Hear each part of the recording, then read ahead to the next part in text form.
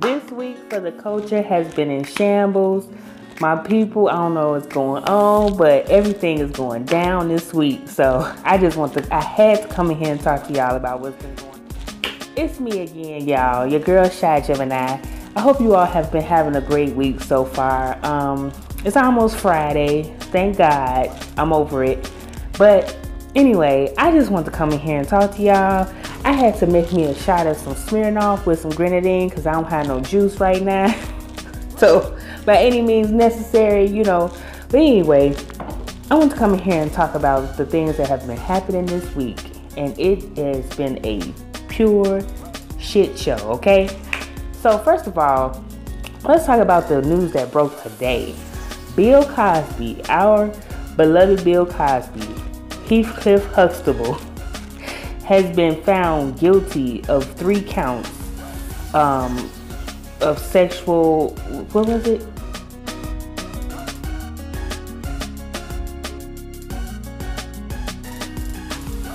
But basically drugging women and having sex without their consent, okay? They found him guilty, so now he is looking to serve 30 years, 10 years for each count. It was 3 counts, so 10 years for each one, 30 years. They wanted to cry him off to jail tonight. Like they were over it. Like you can go tonight, so he can stay out on bail until they have his sentencing. So it's like, damn, y'all, Bill Cosby, like this man is legend. Fat Albert, The Cosby Show, all of the movies he's done with Sidney Poitier, the stand-up comedy, like all that stuff right now amounts to a hill of beans. His legacy is forever tarnished. People will never look at him the same, and it is very sad and unfortunate. But if you've done something like this, then you got to pay the piper. Unfortunately, you got to pay the piper. You know, I wonder how many other people are gonna get just due, you know, or who's gonna have to pay for their sins. Is Harvey Weinstein gonna pay for his sins? He did a lot of bogus stuff. Y'all remember when the guy who played the father on Seventh Heaven admitted that he has had inappropriate sexual relationships with underage girls? And they had took the reruns off of Seventh Heaven for a while because it was confirmed he was a pedophile. But no charges were filed against him. You have somebody in the White House right now that admits to grabbing people by the kitty cat. And, you know, women have come out against him. So are there going to be others to follow? I hate to say it, it's like the first person to really pay is the black man. And I'm not saying he shouldn't pay for what he's done, but god damn, like 30 years. Bill Cosby is already 80 years old. So basically you could say if he actually gets sentenced for 30 years or 10 years or maybe even 5 years, that's his life. He's done. I don't see him lasting in jail, to be honest. And I hate to say that, but I just don't see it. I don't see it. So we don't see if he actually gets sentenced or if he's going to be on probation. But I feel like in this era of the Me Too's, like they're going to really start making these people pay for the things that they've done in their past. Their past is going to come back to hunt them. Speaking of the Me Too movement, R. Kelly, Chicago, hometown, legend, king, whatever. Not so much these days, but Tom Joyner said that he will no longer be playing any of R. Kelly's music on his radio station because of the things that he has been accused of. And it's like, now you guys want to make him pay for the things that he's been doing. And the thing is, there was proof that he's been doing this stuff for years. So I guess it took the Me Too movement to really get people to start jumping on the bandwagon, okay, and realize R. Kelly ain't shit. And you know, it took me also a while too, because when you think about R. Kelly, you always think about the hits that he made, the music for different artists, and you kind of looked away. But honestly, we shouldn't be looking away from R. Kelly. R. Kelly has a huge issue. He needs help, and it's time. It's time. So Tom Joyner said he ain't playing his music no more. So I wonder what they gonna do when they on his cruises. Cause you know black folks love to step in the name of love. So what they gonna play in replace of that? You know, I guess Frankie Beverly and Maze, they can play Before I Let You Go, and they can step off of that. But ain't no stepping in the name of love on the Tom Joyner cruise. So hey, he gotta pay. And other news coming from the Shy. Our beloved Kanye West. Kanye. I don't know what's going on, but my brother. Wake up, Mr. West. Kanye, what is going on? Kanye has been tweeting lately, and he's just been expressing himself. Now, I actually had to go back and look at the tweets that he posted. And honestly, I'm going to say it, and I hope people don't get mad at me. The tweets that he posted weren't really all that bad.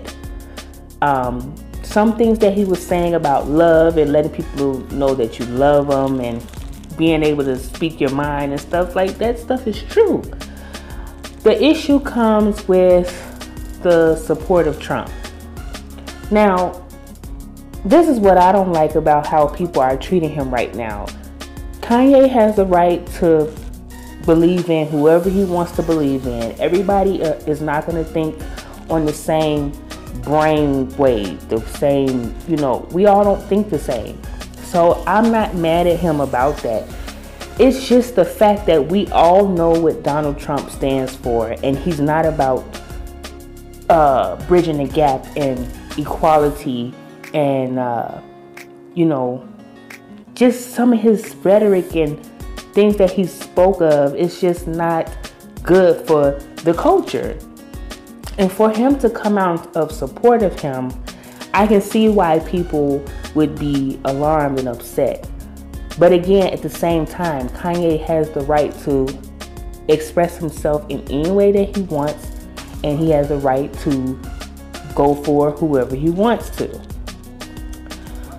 Honestly, I feel like this is a publicity stunt. Kanye has been promoting his trash ass homeless couture clothes. He's promoting the fact that he's producing the album, I think, for Nas. Tiana Taylor, which I love her music, by the way. Like, if you haven't listened to Tiana Taylor, she actually can sing, okay? But that's not what we're talking about. And his own album. So I feel like Kanye knows what he's doing. He knows that he's riling people up. Like he said in his song, it gets the people going. It's provocative, you know? Like, he's true to what he does. Like, he's trying to get everybody riled up, and we're all falling for it. So, to me, it's great marketing strategy. You get people talking about you, and then they're gonna definitely want to hear what you're putting out, because for you to be talking this crazy, you got to be talking about something on their songs and the music. So let's see what Kanye's talking about. Brilliant. But a lot of people have unfollowed him. 9 million to be exact. So, hey. And Chance tweeted in support of him, because one of the DJs asked him, had he talked to him? And he said, yeah. And, you know, people are talking about Kanye's crazy, but he's fine. I just talked to him. He's doing okay. He doesn't care what people think. Chance tweeted out, blacks don't have to be Democrats. And, I mean, it's true. We don't have to be Democrats just because we're black. But I feel like Chance should definitely sit this one out because they're ready to come for his neck and bring to light to people that even though he claims he's an independent artist, he's really not independent, and he's actually signed by Apple. But that's neither here nor there. He says Kanye is not crazy, so hey, whatever. So John Legend reaches out to Kanye and texts him about, maybe you shouldn't come out in support of this Trump person. Think about your fans. You inspire your fans, and it might not be a good look. So what does he do? He shares the text with Twitter. I'm like, damn. So I felt like that was kind of weird. Like, why would you do that to your friend Kanye? That was a personal conversation. You shouldn't have shared that with everybody. And I think John was just coming out of love. And judging from the response afterwards, when John saw that he shared his text, they had a little lighthearted laugh about it. He said, while you sharing text, let them know that I got a single coming out. So cool. I hope their friendship stays intact, because nobody right now wants to mess with Kanye. Jay-Z is really staying as far away from him as he possibly can now, and Beyonce. Oh, and he also said that Barack didn't do anything for Chicago while he was in office. And you cannot say nothing bad about Barack Obama, so they let him have it. They've been dragging him from sun up to sundown. So Kanye. And the thing is, everybody's voicing their opinions and getting mad and probably adding him. And the gag is, Kanye really does not care. If you know him, if you're a fan, he doesn't care. So your think pieces and all that stuff is really not gonna, it's gonna kind of go on deaf ears. I only think the person that can get to him is Jay-Z. They can talk to him and really, be sensible, is Jay-Z. But they're not talking, so it's just crazy that Kanye is at this point, and everybody's been talking about, he's in the sunken place, and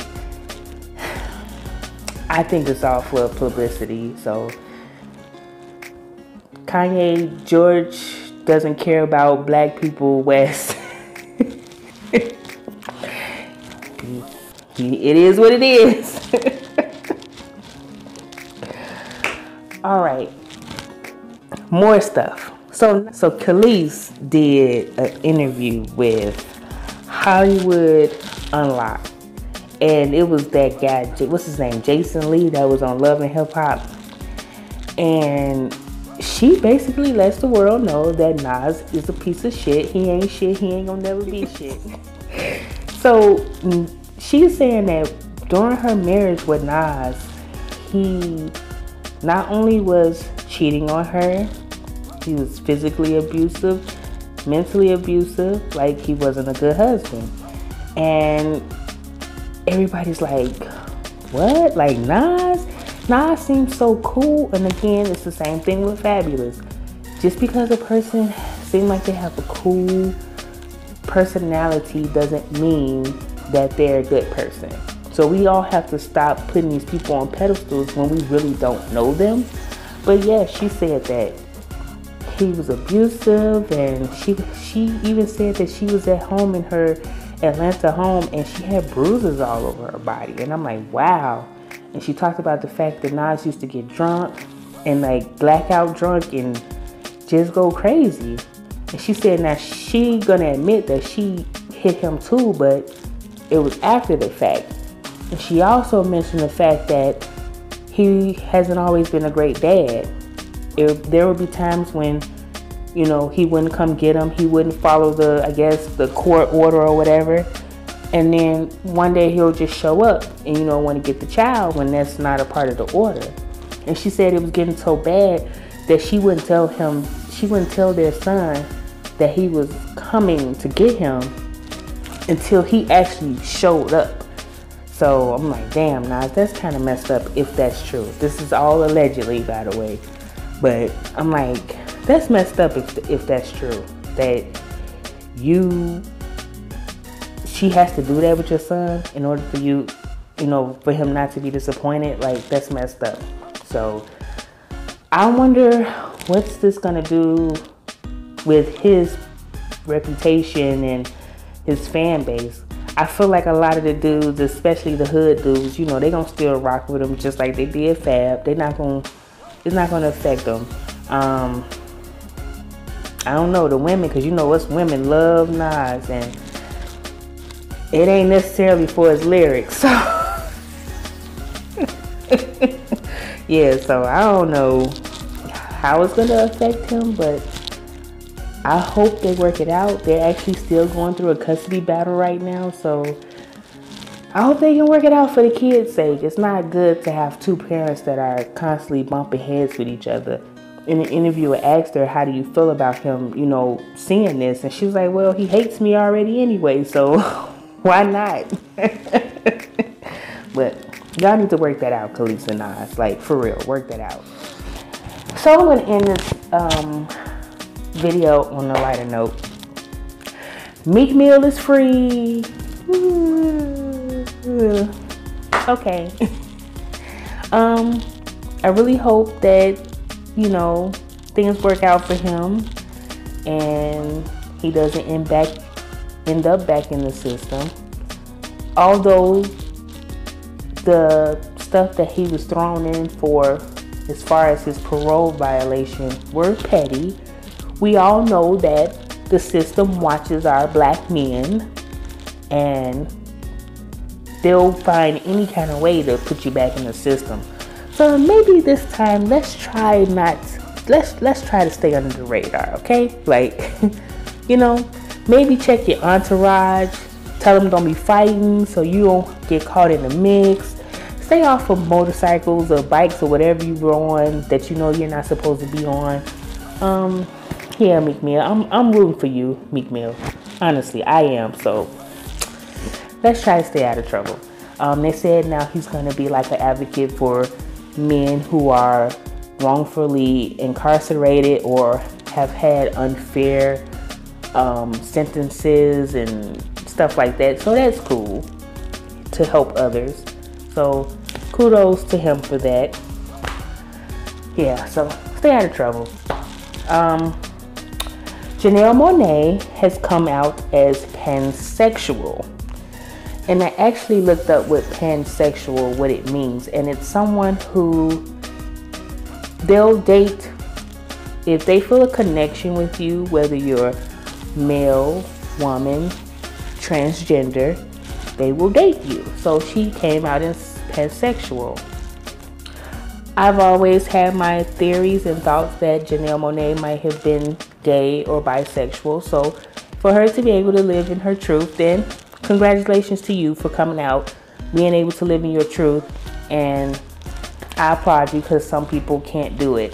Pansexual, that's a new term to me. Again, I had to look it up, so I honestly would have thought she was just gay or, again, bisexual, but I know they have different terms out now for different things, so whatever you are, Janelle Monae, congratulations to you. So she's living in her truth. I think she's dating that actress, I forget her name, but they've been hanging out a lot. And I think she's in her new video that's being premiered tonight. So kudos to you, Janelle. Live your life, girl. And keep making that good music, because your music is good. So, all right, y'all. Again, I just want to come in here and talk about what's going on, because again, the culture is in shambles this week. Black people are not having a good week. So, and I had to throw the Grand Wizard in for good measures, because that's a hot topic now, and I just want to talk about it.